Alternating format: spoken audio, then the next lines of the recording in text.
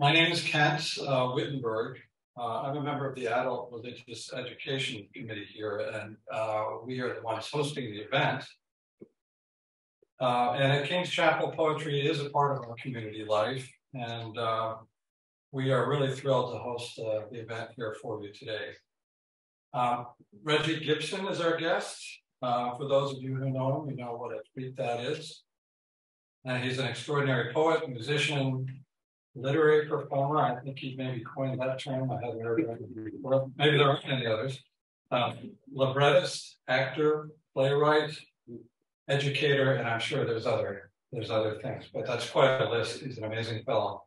He's performed all over the U.S., Europe, and Cuba, and he's won many awards, including the U.S.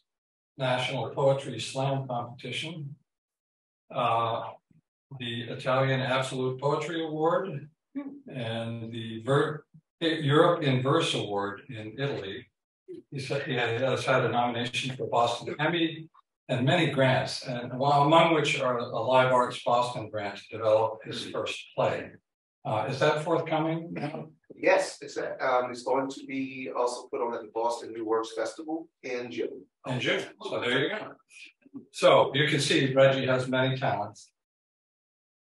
And his work, one thing I'd say, he embodies Stanley Kuniz's comments, which I think Regie mentioned in an interview, that for the poem to find its fullest expression, it must have a voice. And I would say for Regie, not only does he have a voice, but he's got other sounds and other sights as well. So his performance is going to last about 50 minutes. We'll have time for about 10 minutes, we hope, of Q&A. David Waters is going to moderate that. So if you have any questions, you'll be able to have a chance to ask them. And also, we are recording this, just so you all know. So please join me in welcoming Regie Gibson. Thank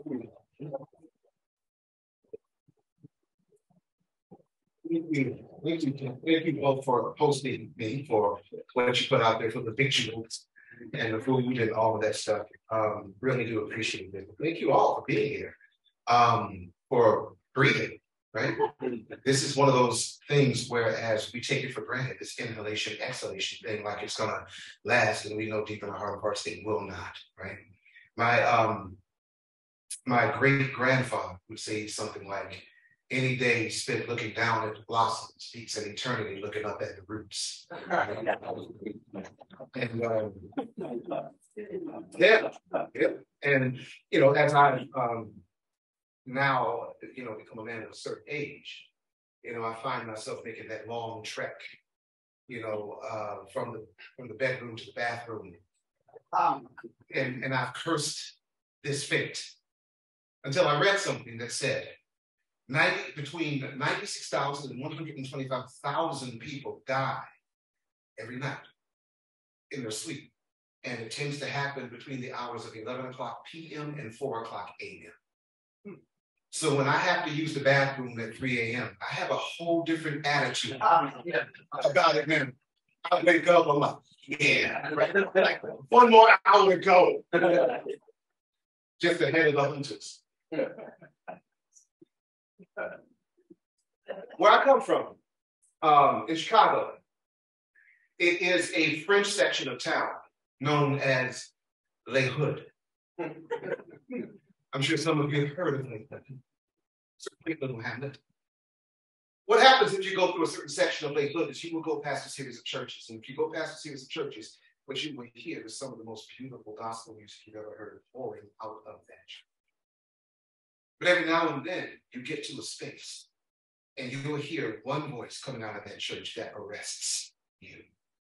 It grabs you and will not let you go. It is a voice that dissolves the covalent bonds of your molecules. And you're like, I don't know what's happening, but I'm opening up. I'm being cracked open by this voice.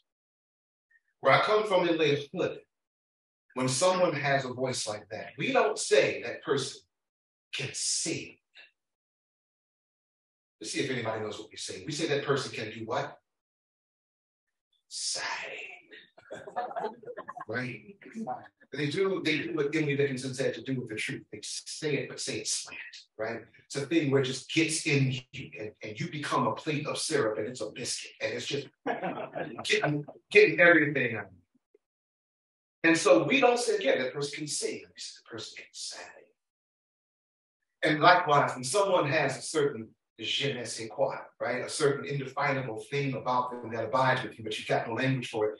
We don't say that person has a thing about them. What do we say? They got a thing. Something about them. You can't quite put my finger on. It's mercurial, it's ephemeral, but it's there. It abides. So I set you up for that so I can teach you some bad language. I'm teaching you to speak English the right way, which is the way I grew up speaking it. You'll know when it happens. I just need you to give me this. You need to say this. That thing, that thing, that thing, thing, thing. Be thankful for that thing. Can we try that? Yeah. All right, let's try it. That thing, that thing, that thing. Be thankful for that thing.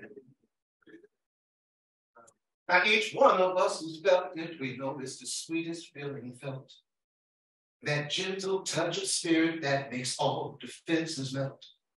It evades each attempt at language, yet it speaks through everyone. And sometimes when we are silent, we can almost hear it hum. It's the reason why we fall in love. It's why particles come in pairs.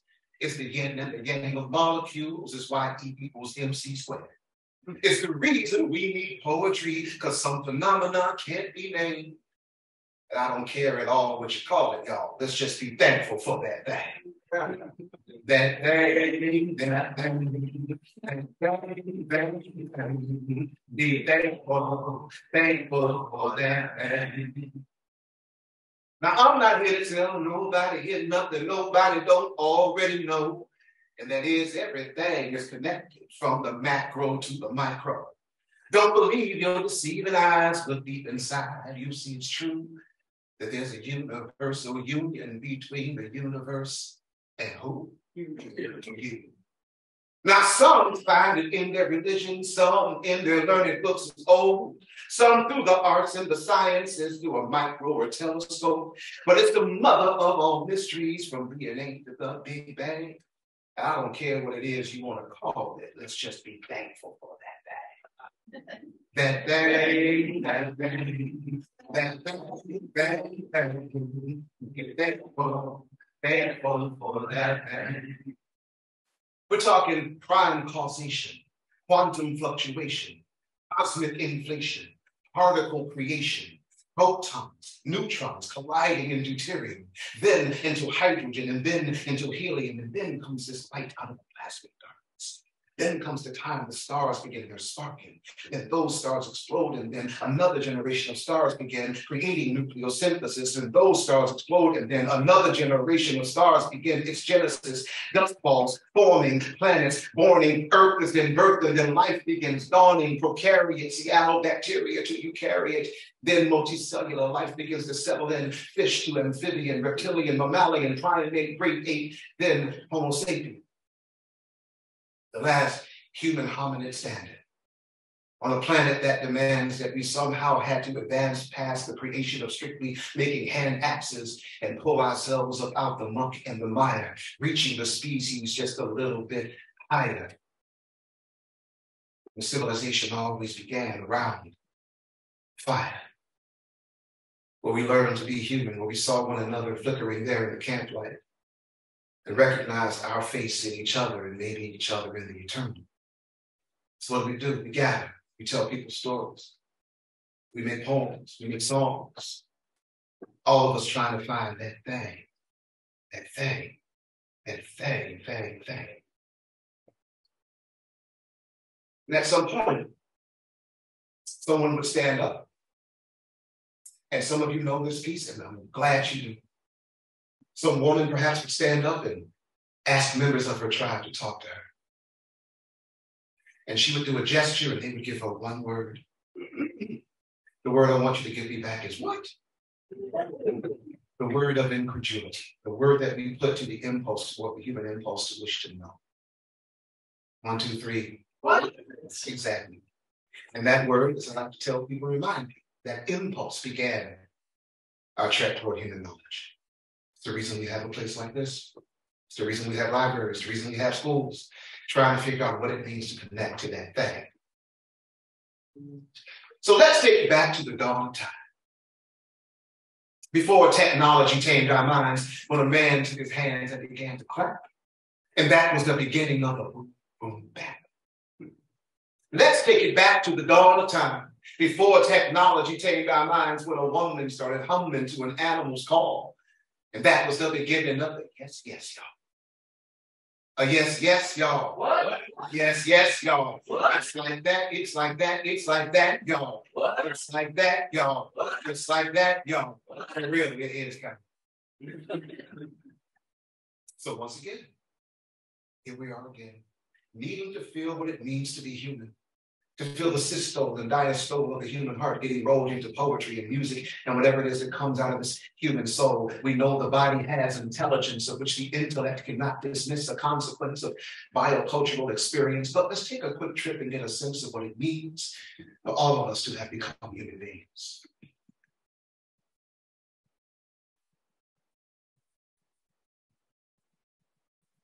Back in a time that we cannot recall,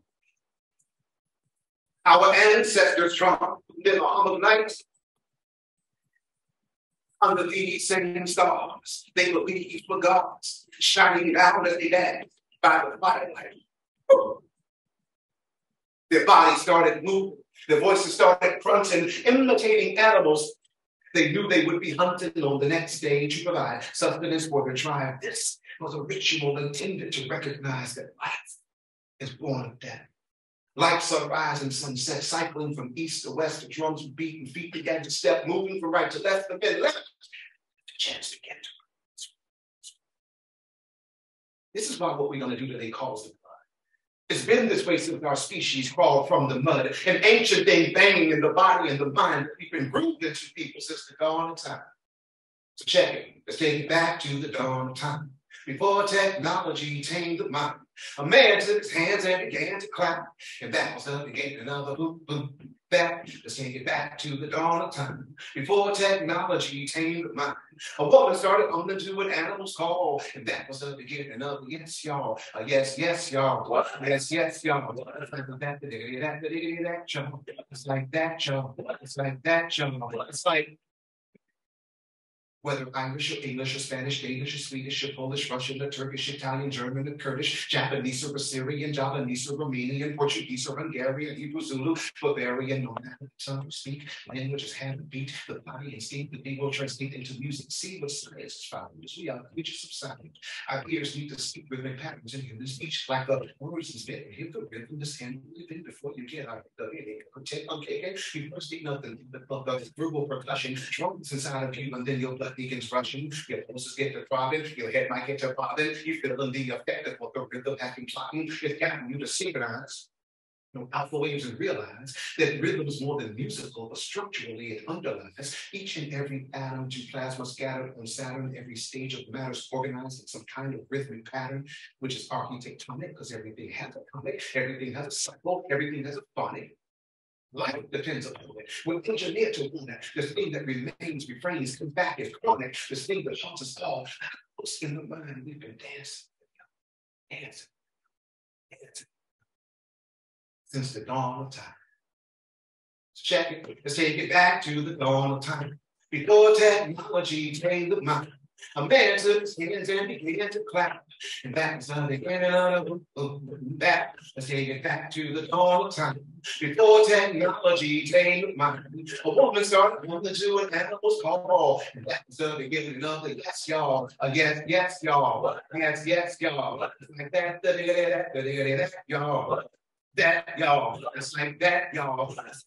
That y'all, it's like that y'all, it's like that y'all, on that y'all.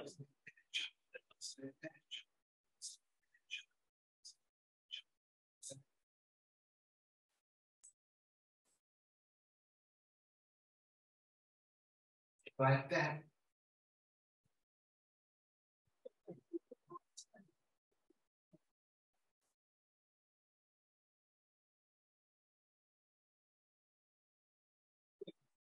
St. Mark's Day in Massachusetts, when the second great poet from Chicago went shopping for clothing, he never thought he'd buy that crazy black shirt. The one embroidered with that Eastern motif he knew was not his style. He knew he'd only wear it once. In fact, he did only wear it once. It's that thing in his closet worn next to that other thing only worn once, now hanging up in the closet.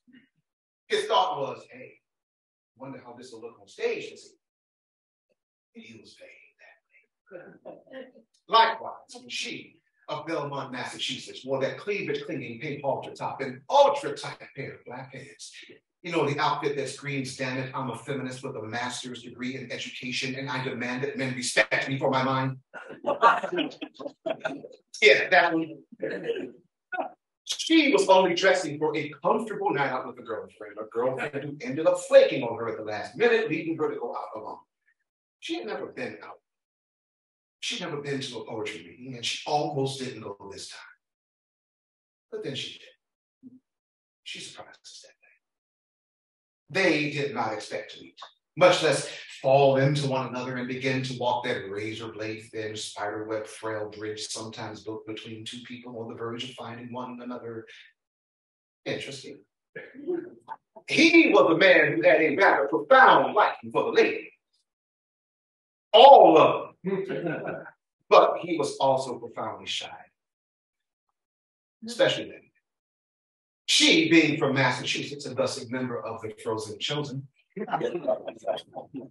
was not really used to starting conversations with second-rate poets from Chicago she didn't know, but she was a little bit more forward than usual, especially that night. And somehow, though the story is sort of apocryphal, but it's generally understood that eventually they ended up at and those were a couple of cups of decaf coffee and a shared Rooty Tooty fresh and fruity. He thought, maybe. And she thought, maybe. See, as for you, well, you were not yet you. That is to say, you were you. But you were not yet this ever-parasitic tsunami of rediscovery fueled by laughter and lactation, even broken CDs and glasses in your wake. No. You were somewhere else, a small curved question, faint and forming at the end of some egg named future. Then they loved, and it was good. So they loved again. And early August of one of those agains, the part of you that had been singing softly and alone inside of her began to sense the part of you singing softly and alone inside of him, which began to sense the part of you singing softly and alone inside of her. And those two soft, alone songs began to reach in for each other. And when they found one another, they began to grow and to swell and to sing into one song. You.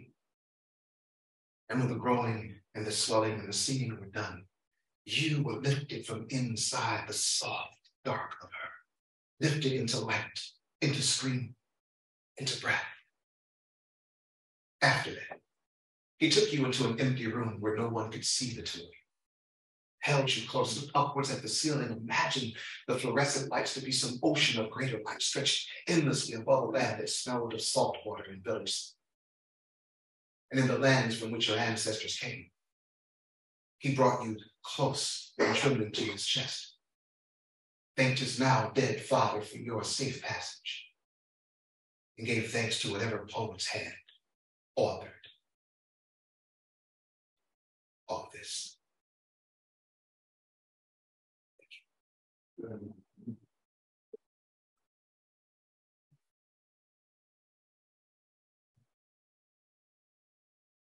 Friend of mine, Kent Foreman. We're going back to beginnings. You'll never get to meet him.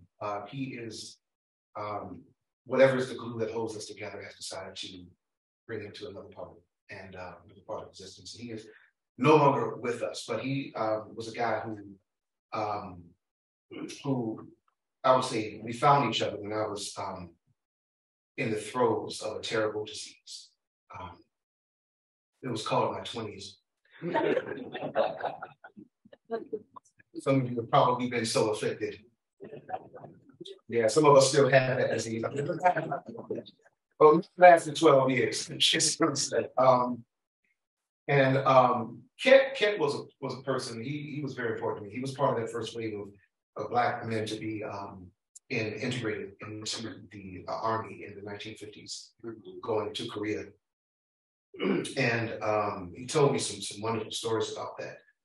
And while he was there, he began to look at us as a species and said, what are we doing? What are we doing? So he started thinking about the first stories that he heard.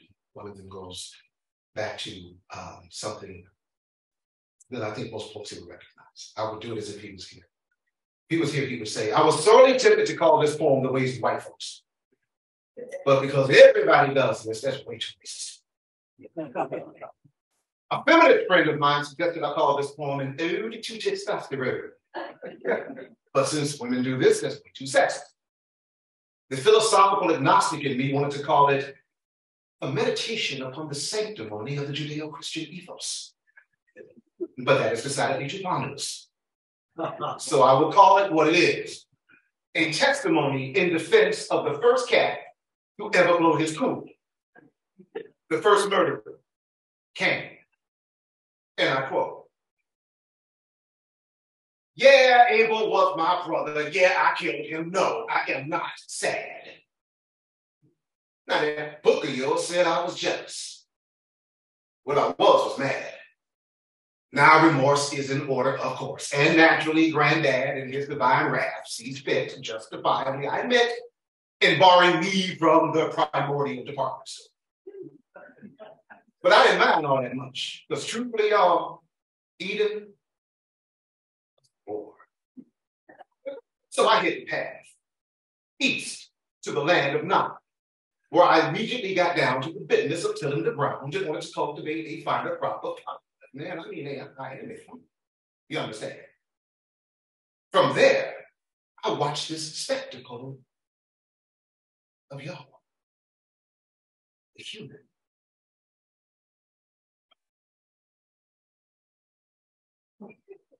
You people puzzle me.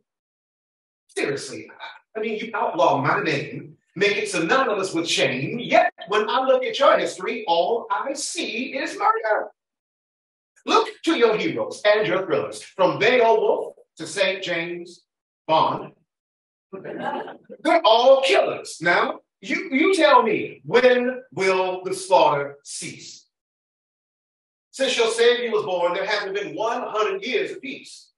He was murdered, assassinated, we are in the church, so tell the truth, executed at the request of the multitudes.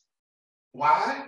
Because the dude was so rude as to kick it to you in platitudes. Platitudes. Such a noble portrait of humanity your catechism paints, yet and still there have been far more murderers than saints. Now, I'm not to blame. It's just an element to be true. Y'all gonna have to face an intrinsic characteristic of the human race. That human beings must eat and sleep most times with one another and find new and improved ways of annihilating each other. So yeah, Abel was my brother. And well, I am kind of proud to be the first of such a goodly, righteous, noble.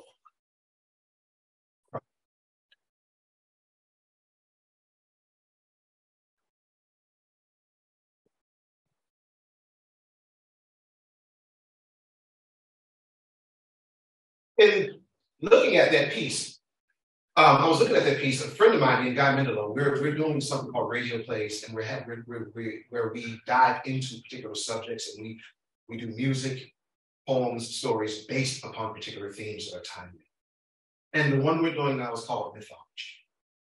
And so we're examining the roots of mythology, Western mythology, primarily going to Greco-Roman mythology, because we're not trying to fist fight ourselves out of it. But we're going to Greco-Roman mythology, looking at some of how we come to see the world through that lens. And One of them is we've been looking at the myth of Pandora and reshaping and reforming that, looking at what's taught us about what women can and cannot be. And so we've been revisiting some things that are in the background. One of them we've come up with is a conversation that goes on between Zeus and Prometheus. Prometheus was the Titan who wanted human beings to have fire so that they could begin to, get the cookout on, and do all that kind of stuff. And Zeus was like, oh no, these people don't deserve fire, right? And so we started visualizing this as a conversation after Prometheus has given man fire. What do him and Zeus talk about? So this is a conversation between them, and let's see where it goes. This is after man has gotten fire. Zeus is looking at us now. I told you, Prometheus, these people are not our equal. They need to learn their places in the muck and the mire, forever looking at us in the Olympian tower, us as the only source of power. Why? Their very birth makes them of less worth, and should therefore submit to the will and the rod of the gods. You have disobeyed us, have betrayed our trust and your class. And for what? For this lowly race?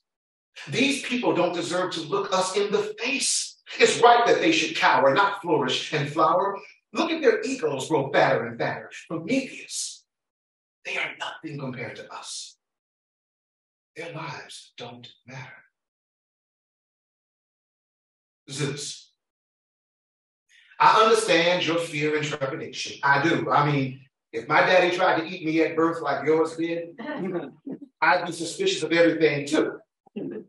I'm just saying that neither we Titans nor you Olympians have been exemplary. To tell mortals how they should be. And we have no experiences to tell us what mortals could potentially become. See, because they are not burdened by immortality, they must make the most of the fleeting time they have. They must cherish every breath they take, every moment between heartbreak, every laugh. And because they cannot see as far as we, they have to imagine and envision what a better future could be and believe that they can work to achieve it. And they are doing so, little by little, with little or no help from us. Zeus, can you not see that they are more than this mere quintessence of dust? Zeus, Prometheus, we both see far enough to know for sure that allowing them to acquire the knowledge of making fire was what began all this. Look at what else they've learned. They've figured out how to burn this earth. They become a scourge, killing the very dirt upon which they stand. I told you, Prometheus, be afraid of man. Look at what they've done. But for now, this creature is a plague, a nightmare that invades the very dreams of gods. What else will they do in the future that's too far to gauge? Prometheus, you who are one with forethought, look now upon what your actions have wrought. Hitler, Mengele, Himmler, Caligula, Newton, Darwin, Einstein, Aisha, Bloody Mary, Jim Jones, Imhotep, Nina Simone, Hirohito, Mozart, Pol Pot, Rosa Parks, Idi Amin, Martin Luther King, Genghis Khan, Attila the Hun, Da Vinci, Curie, Bach, Toni Morrison, Torquemada, Stalin, Goebbels, Robespierre, Confucius, Li Po, Shakespeare. Music, singing, dancing, philosophy, human-caused famines, mass destructive weaponry, science, farming, education, science, farming, education, clothing, unintentional introduction of invasive species, architecture, farming, libraries, languages, causing climate change and denying what the danger is, space travel, pyramids, the wheel, the printing press. Look at those oceans. Look at all that mess. They discovered the electromagnetic spectrum, relativity, subatomic particles, light speed, gravity, holocausts, genocides, killing fields, slavery, bullets, gas chambers, nuclear missilery. harnessed solar energy, metallurgy, microscopes, China's Great Wall, the compass, the telescope, overpopulation, deforestation, germ warfare, greed over need, and a refusal to care. They landed on the moon. Mapped the human genome, invented and discovered the laws of motion, invented the telephone. Too many of them, Prometheus, suffer, are left bereft and alone. Vaccinations, light bulbs, countless tools, poetry, mathematics, ice cream, the golden rule. Prometheus, don't be a fool. Listen to me. They will disappoint you. Well, maybe. Guess we'll see.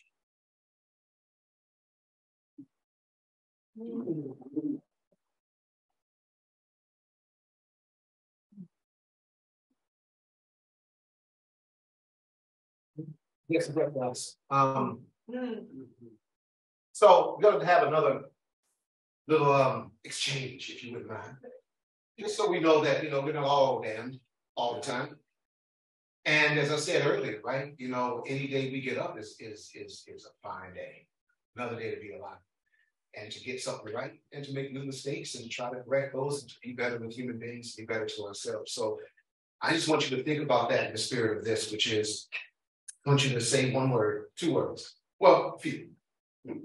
It's been a good day. Can you just say that? It's been a good day. Right. And so you're going to say that again. You'll know when you come in. But this is just to remind us. Again, like I said, we're getting there. Let me make sure I have it here.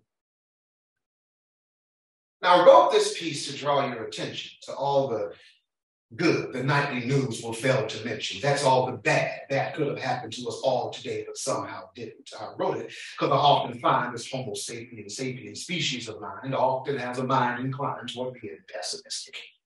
It's not our fault. See, these big brains of ours tend to trend us toward the dark, and well, that's an evolutionary thing, by the way. But if for a moment we afforded some thoughts to disasters we've thus far avoided, I think we'd have to say, hey, given all that could have gone astray, life's capricious somewhat maze. It's not a crazy thing to say. It's been a good day. A good day. Now, when things get hard, look at the bright side. At least today you haven't lost another eye. Cops didn't find your stash. Cops didn't find your stash. You didn't get into a car crash and die. Didn't become the subject of a true crime drama. Didn't get bitten by a rabbit llama. Didn't get tongue kissed by the ghost of your best friend's grandma. Didn't get a butt clot. Didn't catch a case of crotch rot.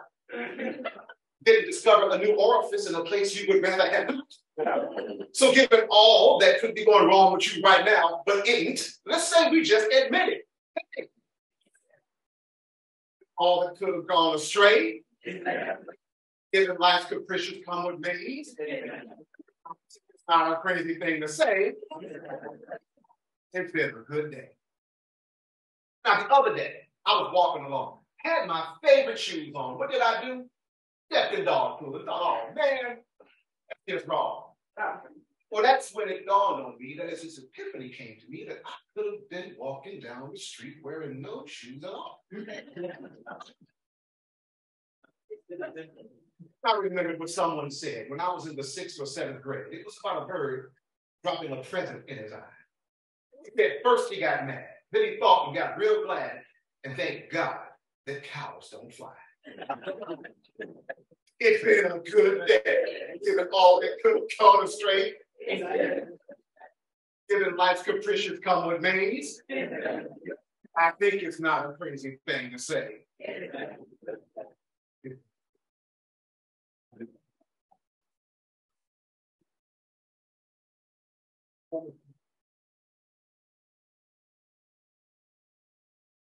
So I like to have a little fun with this stuff too. My thing when it comes to poetry is that you take the word seriously, not yourself. Just try to be as human as possible and go for those spaces within us that need some illumination, maybe some of those spaces that need some thinking every now and then. And we go through these parts all the time.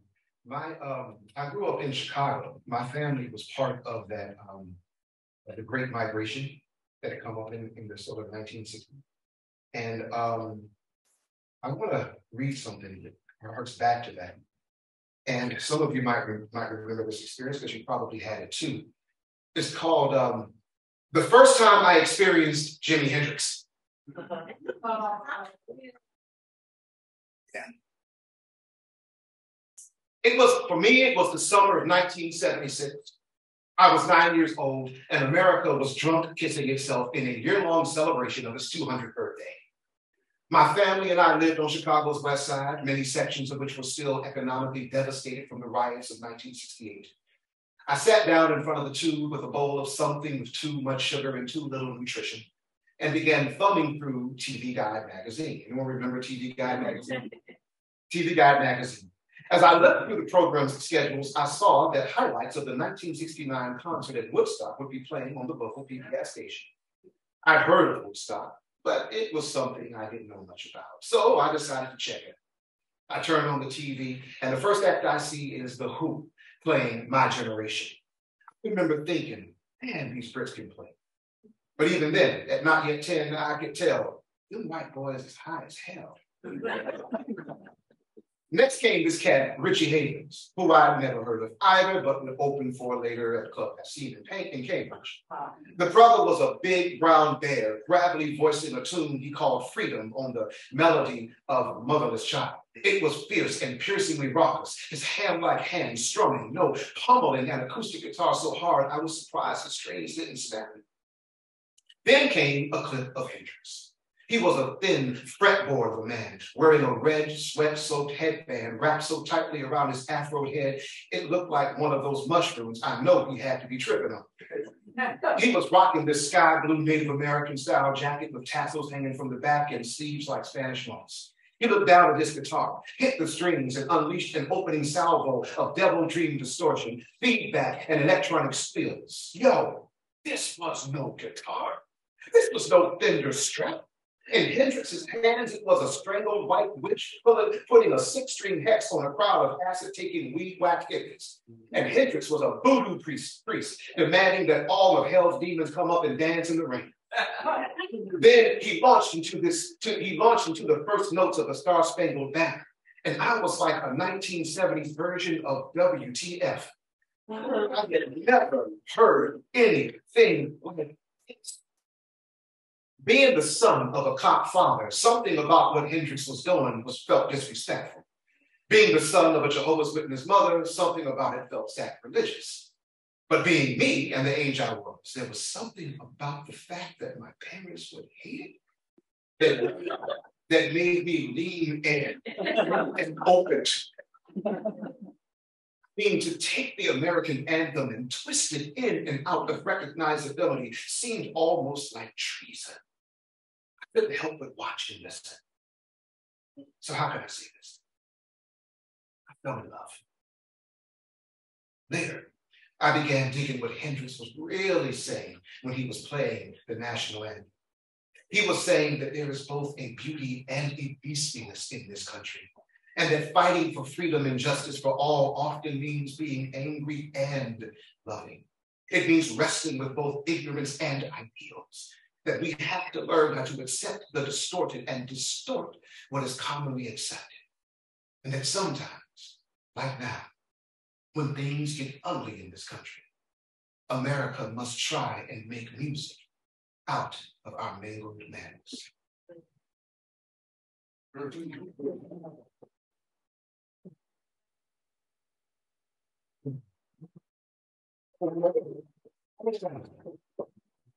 got about 15 minutes till the top of the hour, so But we're doing a Q&A. So how long before Q&A? What do you want to do, Ken? We're 5 minutes. 5 minutes before Q&A. Okay. So then I'll end with this one, since we are in church. I'm trying to step a little time. Since we are in church. 10 minutes. 10 minutes. Okay. 10 minutes.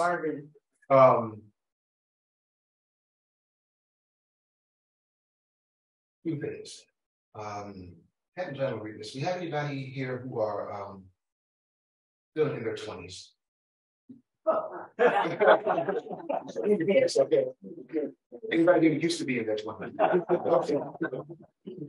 Let's say anything about Woodstock. Right? Let's say about Woodstock. If you remember your 20s, you weren't there. So two interviews. One based on Shakespeare's As You Like It. There's a character in Jacques who is melancholy, and he's the one who we get that all the world is a stage. And so I took this, I guess, speaking to my 20-some-year-old self, and made it all your life as a stage. And if this resonates with you, great. All your life is a stage. And you sisters and brothers, in-betweens and others, you have your exits and your entrances and your various performances, and in fits and starts, you'll play many parts. First, you come into the scene, writhing and screaming, nearly blind and dumb, drooling toothless gums, mewling and puking in the nurse's arms. This time is now lost to you, and you cannot recall any of it at all. You are innocent and ignorant of screed, scroll, and scripture.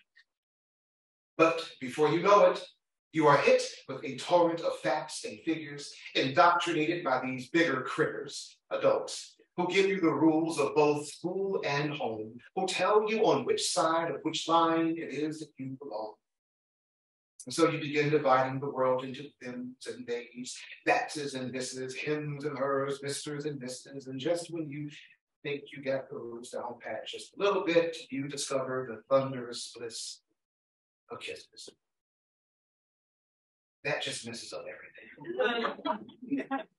For how can so small and seemingly meaningless a thing bring you to a place where you find you are displaced of gravity, floating, eyes closed, bearingless and caringless, and the blessedness of it? And while you are lost and still reeling in the wake of that feeling, some well-meaning killjoy comes and asks you, "So, kid, what do you want to do with your life? What will you do for work?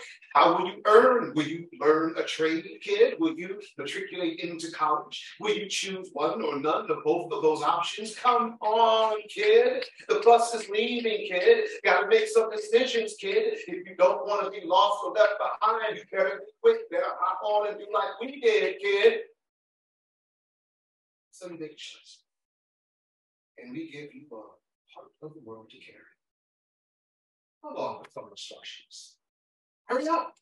Hurry up. Don't slow down. Don't mess around. Don't dilly. Don't dally. Don't dawdle. Don't bobble. Don't wobble. Don't tarry. And after decades of doing this, sometimes you find that in between those lifted loads you've carried down those well-worn roads, a knowing comes you. You need to find that sometimes your older, slightly blurred eyes, you have achieved a sharper vision. The beginning of some species of wisdom, a wisdom revealing a truth that you sensed in your youth, but now you know without doubt that there are only a few things really worth giving 1/10 of 1 inch of damn about. A sense of being found and flowered open by love. A hand reaching for yours when you are lost in the hydra-headed darkness that makes you tremble and sway. A long-needed, much too short cry and laugh with those who walked with you along the way. Just a little more poetry, and the blessed thought of doing it again for one day. Just one day.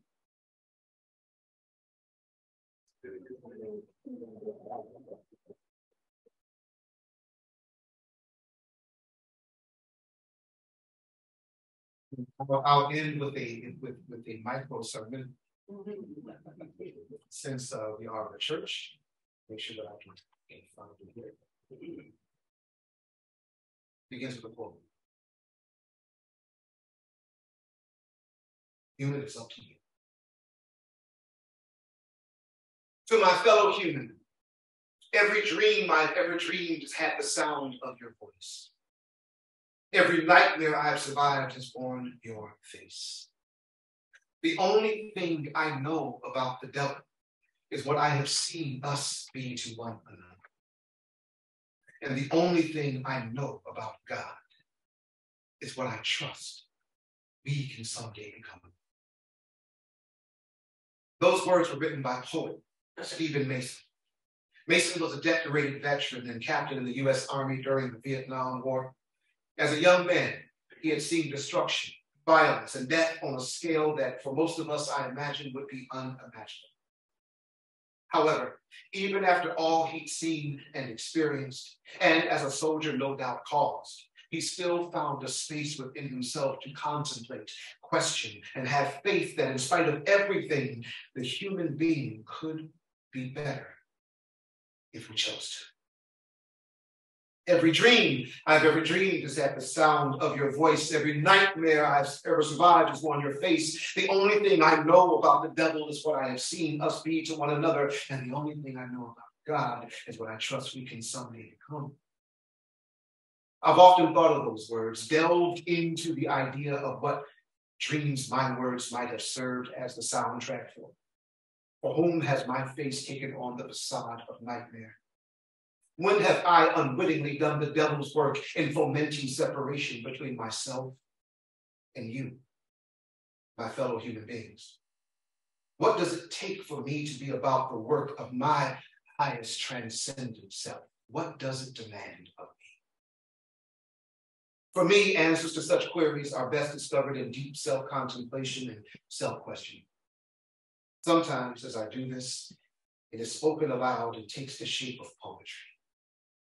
Sometimes there are no words for it, only a melancholic longing that finds a melody that, when aspirated, comes out like some kind of blues-inflected nigun.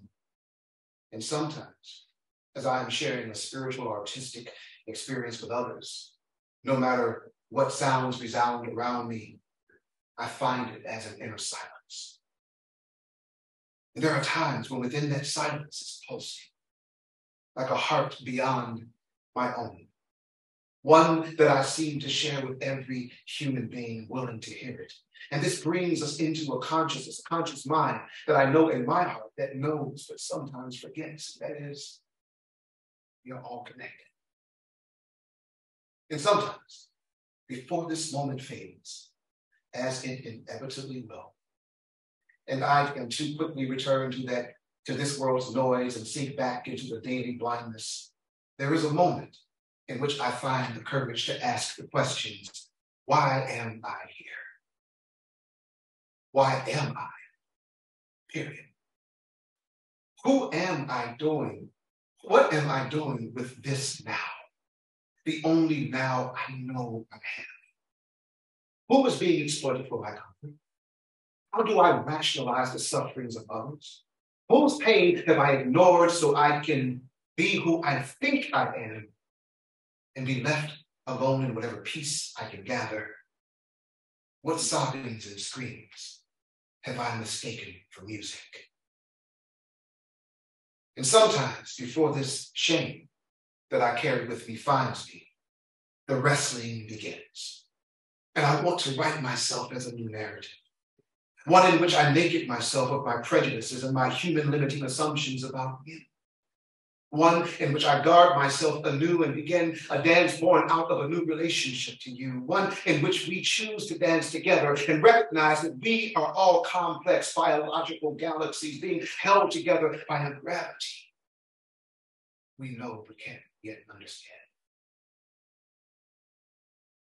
So let us all take this moment, the one moment we have together, and choose to live as manifestations and manifestations of our highest, most transcendent selves. Choose every day to do this, even if we know every day we're going to fail.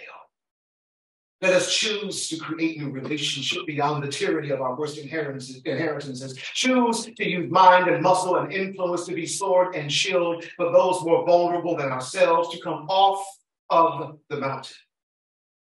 Let's refuse to turn away from human suffering. Choose to be the cure for the cancer of the human spirit. So, Human, you uppity collection of elements and breath. You improbable species, spinning on this blue-green stone, hurtling through the impossible. Look at your hands. Look at your hands, human. Envision what dreams they can weave. Ponder what nightmares they can conjure. Think of what they can build. Think of what they can destroy. What truth and wisdom do they point toward? What life can they bring? What lives can they touch? What words can your hands, worlds can your hands kill? What worlds can they heal? Every day, we can choose to move through the wounded body of this world as either a disease or an agent of healing. Human, look at your hands. It's up to you. Choose. Amen.